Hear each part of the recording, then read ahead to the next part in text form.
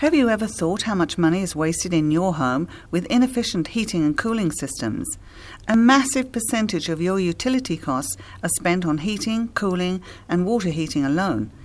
This chart supplied by the government shows exactly what percentage the average household spends to keep cool and cosy and have sufficient hot water for their needs. Another gift from the government is that utility prices keep escalating. It's going to continue to cost us more to be comfortable.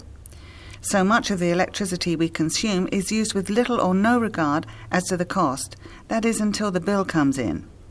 If we look at our homes as a closed circuit of energy, it is amazing how much we actually waste. A simple example of this is how we allow the heat generated when cooling our homes with a reverse cycle air conditioning unit to escape into the atmosphere, money being lost with hot air we don't use. It is so important now that we look at how we can become more efficient in our consumption of electricity and consider the possibility of harnessing that byproduct to reduce wastage. A Woman Spark is committed to utilising recycled and renewable energy and therefore saving you money. If you would like more information on how your family or business can stop wasting energy, save money and improve the efficiency of your heating and cooling systems, call A Woman Spark now on the number provided.